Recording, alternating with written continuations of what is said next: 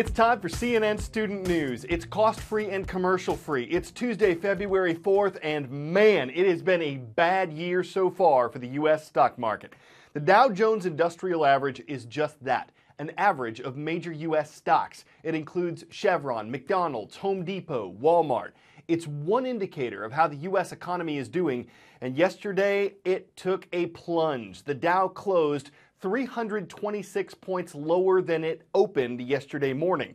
That's after a month of overall losses. For 2014, the average is down 7%. There are several likely reasons for this, from company earnings that were less than investors had hoped they would be, to volatility or instability in some of the world's smaller economies.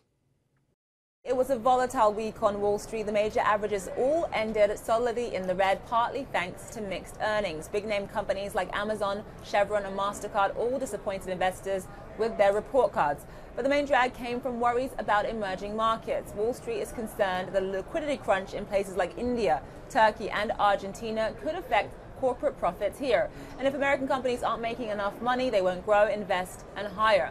The week's volatility was especially notable in the Dow. It alternately rose, then fell in all 5 sessions. Some of the frustration was also tied to the latest Federal Reserve meeting. As expected, the Fed reduced economic stimulus by another $10 billion per month.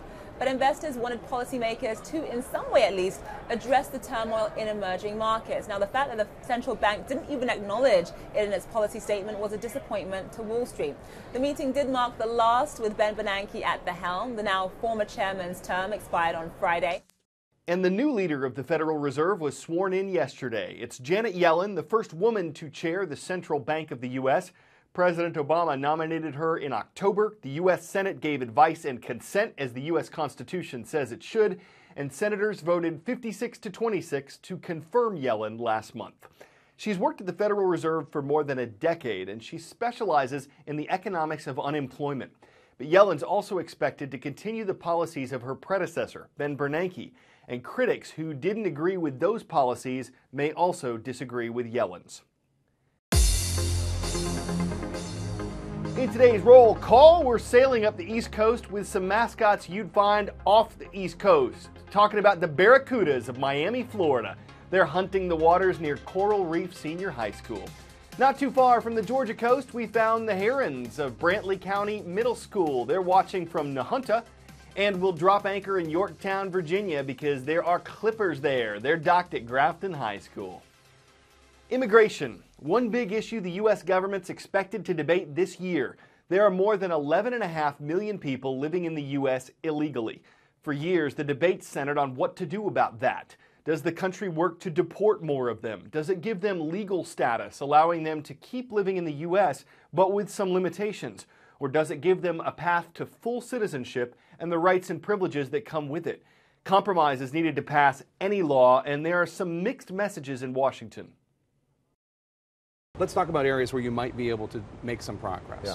In an interview with CNN's Jake Tapper, President Obama set off a flurry of headlines when he appeared to signal he's open to a possible deal on immigration reform that didn't include a path to citizenship. He said he's encouraged by signs House Speaker John Boehner may be willing to allow undocumented immigrants to remain in the U.S. If the Speaker proposes something that says right away folks aren't being deported, families aren't being separated, we're able to attract top young students to provide the skills or start businesses here, and then there's a regular process of citizenship, I'm not sure how wide the divide ends up being. That's why I don't want to prejudge it. At the same time, Boehner showed some give. This problem's been around for at least the last 15 years. It's been turned into a political football. I think it's unfair. So I think it's time to deal with it. The question, is there common ground in finding a way for undocumented immigrants to remain in the United States and legally without full citizenship? This past week, House Republicans circulating their principles for reform, insisting undocumented immigrants not get a special pathway to citizenship, but allowing them to live legally in the United States after admitting fault, paying fees and back taxes, and passing background checks.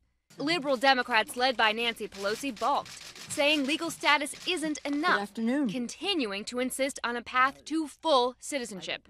The White House responded that the president wasn't backing down, that citizenship remains one of his key principles, but suggested the two sides were getting closer. I don't think it would be a surprise that their principles might differ to some degree from the president's, but the fact is what those principles represent is a significant evolution in the positive direction from where they were. Erin McPike, CNN, Washington.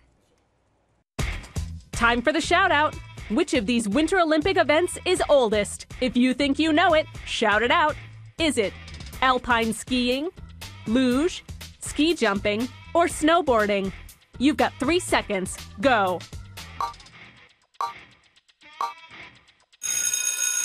In the first Winter Olympics in 1924, ski jumping was the only one of these events to be held. That's your answer, and that's your shout out. Other events in the 1924 Winter Olympics: curling, figure skating, bobsleigh. Norway took home most of the medals. Norway has the most Winter Olympics medals of any country ever, but it's never won a women's Olympic ski jumping event. No one has, because until now, it didn't exist. So you could call the 2014 Winter Games in Sochi, Russia, a jumping off point. Nice in-run position. She's super balanced, super straight. For Jessica Jerome, the feeling of a perfect jump is like nothing else. It's effortless and it's clean and you just float. Jessica's incredible Olympic journey started with this jump at the age of 7. Number 48, Jessica Jerome. First man jump at ski. Good jump, Jess! She came home one day and announced that she wanted to ski jump, and I had no idea what she was talking about. Within a few years, Jessica and a few of her friends from Park City, Utah were competing, hitting jumps at 60+ miles per hour, right alongside the boys. We jump with our hair tucked back, and you couldn't tell the difference. It was decided that women would only be able to compete against each other. Which was great for us because we had our own, we wanted our own competitions, but then they would say, well, you just don't have the depth that the guys have. The women could compete, but no Olympics and no official support. The guys were sponsored by the U.S. ski team. They had a substantial budget compared to what the girls had nothing. But they kept jumping, and the former mayor of Salt Lake City, who had first-hand experience with the Olympics, got involved. This is discrimination, plain and simple.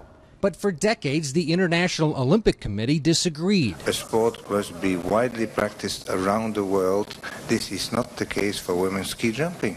Jessica and teammate Lindsey Vann and 13 girls from 5 different countries decided to take on the IOC in court. They filed suit demanding that women jumpers be included in the Vancouver Olympics. It turned out to be another heartbreaking defeat. There was a lot of times when I wasn't sure I wanted to jump anymore. Jessica says watching the Vancouver Olympics felt like seeing a party that she wasn't invited to, and she was getting tired of fighting. I didn't like having to be an advocate for the sport. I would have rather been an athlete. Alan Alborn, a 3-time Olympic ski jumper, was one of the skeptics. I would be the first to say I was very narrow-minded when the women first started fighting. But now he's a believer, and he'll coach the first ever U.S. women's Olympic ski jumping team at Sochi. To see these athletes finally achieve their dreams is just fabulous. Before we go, we're going to show you a snowman from Indiana. Now you might be thinking, dude, it's been a cold winter. What's the big deal? Here's the big deal. It's 18 feet tall. It has rakes for arms, lamps for eyes, and a traffic cone for its nose. It's a traffic stopper. 2 brothers built this Brobdingnagian behemoth using a wheelbarrow and a 20-foot ladder. Took them a few days' work to stack up, and their motto for the project makes perfect sense. Go big or go home. Of course, they were home, so they kind of had both. There are no plans to make it any bigger as of yet. Some neighbors might find the thought of that abominable, like our puns. You know how they stack those 3 pieces? They just glued them together. And now I'll stop because I can feel your cold stares. I'm Carl Azus for CNN Student News.